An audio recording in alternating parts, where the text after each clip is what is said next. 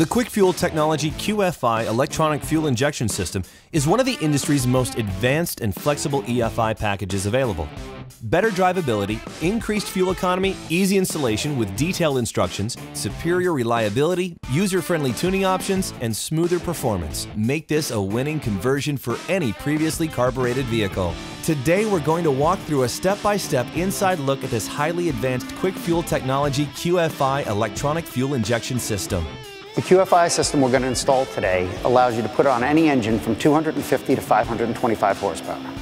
The Quick Fuel QFI system comes complete and includes all the sensors, wiring, throttle body, and instructions, basically everything you'll need to get the system up and running. We're taking this 1972 Barracuda, removing the old carburetor and putting on the new QFI system. The system incorporates a host of key features, from the handheld controller for easy setup and tunability to the DVD for a more finer laptop tune. The throttle body itself features annular discharge boosters and a special patented idle transition slot for better fuel atomization and distribution. The system is self-learning and comes in a black diamond and polished finish, while providing features for nitrous and power adders. QFT offers two system options: the QFT 500 base kit, which includes this throttle body, wideband O2 sensor with installation bung, fuel inlet kit, ECU and wiring harness, QFT handheld controller, DVD software and data cable, as well as the hardware and installation manual. The master kit includes everything in the base kit, as well as the pressure regulator and gauge, EFI pump and filter, and hose and required fittings. The first thing you want to do when prepping a car for an EFI install is disconnect the battery. Mark your vacuum hoses and remove the hose. Next, we'll remove the throttle linkage. Remove the fuel line to the inlet of the carburetor. Remove the bolts holding down the carburetor. And remove the carburetor from the intake manifold.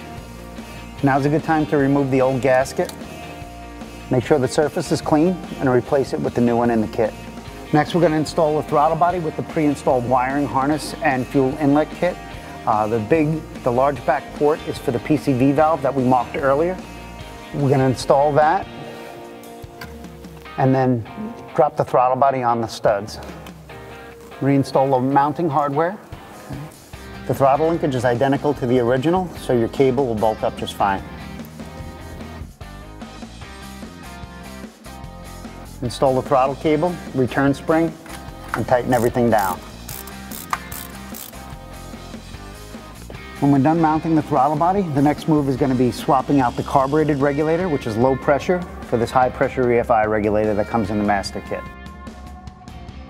The computer requires a signal from the temperature sensor, so we removed this pipe plug that was in the port, replaced it with the sensor in the kit, tightened it, and connect it to the main harness.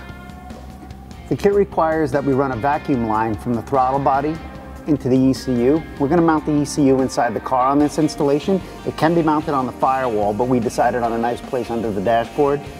We ran this vacuum hose from the firewall, and we're going to hook it up to the throttle body on this lower port.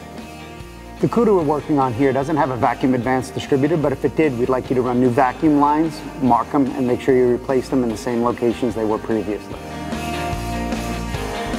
The key to a self-learning EFI system like the QFI is a wideband O2 sensor. We're going to need to drill a hole in the exhaust system and install an O2 bung. The one we supply in the kit is a special designed stainless steel bung that could either be welded to the exhaust with a MIG or TIG welder, or it could be clamped on using the gasket provided in the kit and the worm gear clamps provided. Then install the wideband O2 into the O2 bung. Now that we've finished the throttle body installation, installed the regulator, installed the sensors, we're going to move to the back and start on the fuel system. A vented tank is a must, and lucky for us, ours is an aftermarket tank, which means it already has a vent pre-installed. The fuel system is a crucial component of any EFI installation, and Quick Fuel makes it easy with the addition of their master fuel kit. It contains the components necessary: a fuel pump, fuel lines, hoses, and fittings to complete your installation. For a stock tank, refer to the QFT instruction manuals on how to install a vent. A return line is necessary to bypass fuel from the regulator mounted in the engine compartment to the fuel tank. Ours is mounted right up here at the top. Next, we'll install the fuel pump and filter supplied in the master kit. We're going to install ours on the frame rail just in front of the rear axle, low where gravity could feed the inlet. We've made a small bracket and mounted it to the frame of our car.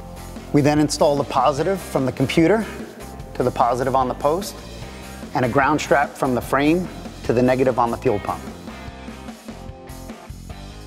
We then install our inline filter and attach it to the chassis,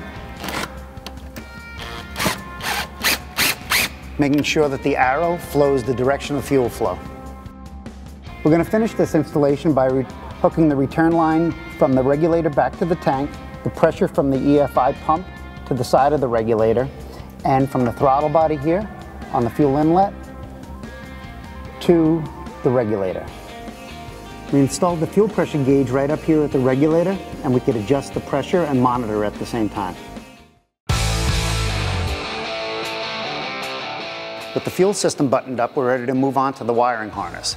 We're going to install the ECU inside the car on this build, and we're going to install the main harness inside as well, passing the ECU main connector, connecting to the sub harness on the throttle body, which is pre-installed, making it an easy installation.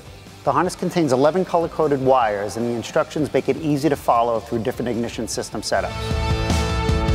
With the computer mounted to the firewall and the harness installed, we move on to installing our fused 12-volt to the positive battery post, our yellow wire to the fuel pump positive, and our pink keyed switch to the keyed post on the ignition. Be sure the key switch is positive during cranking and when the ignition is on.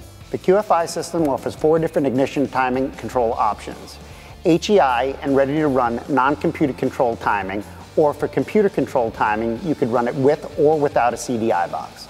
On our engine, we're using a non-computer controlled HEI big cap distributor. A few final touches and we'll be ready to start programming. This is a very important step to connect the positive on the battery first, then connect the ground to the battery. At this point, you could turn the key to the on position, check the fuel pump for proper operation, and check for fuel leaks. Do not start the engine at this time. First, we must program the ECU. Now we're ready to plug in the handheld controller to the main harness. The wires are labeled. They can only go in one way, so it makes installation a snap. The QFI controller allows you to enter the parameters necessary for the ECU to properly run the vehicle. To set up the controller, go to the initial setup, number of cylinders, 8, it's preset from the controller, number of injectors are 4, the injector size of the system are 66-pound injectors. There is base information listed in the provided instructions, but you'll need to know your engine specs, including the cubic inches, cam type, distributed type, etc. This will allow you to set up the engine timing along with some advanced settings such as fan control, fuel pump parameters, cranking fuel settings, and more.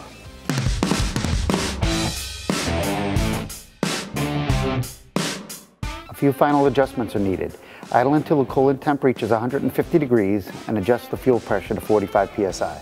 When the temp reaches 180 degrees, adjust the idle to between 900 and 1000 RPM. Also adjust the primary and secondary shafts. They should move identically. Tighten it down. And let's take it for a spin. It's important to make sure you check all the fittings for leaks. And we're all good here, so we're ready to go.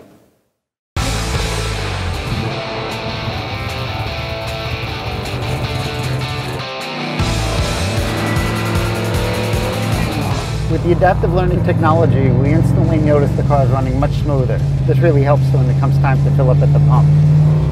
With better drivability and power, increased fuel efficiency is just one of the many advantages this system has to offer. As we mentioned earlier, 95% of your tuning is done through the handheld controller. While this works good in most cases, you could use a DVD-installed laptop program for a more finer, hands-on approach. Easy to install, better drivability, increased fuel economy, and smoother performance. We call that a win-win. For more information, be sure to check out Quick Fuel Technologies' QFI fuel injection system at quickfueltechnology.com.